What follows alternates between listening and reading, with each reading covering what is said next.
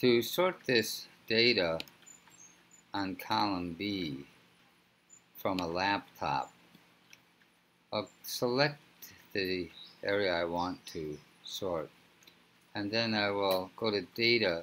I'm going to go to sort range. Tell it I have a header row.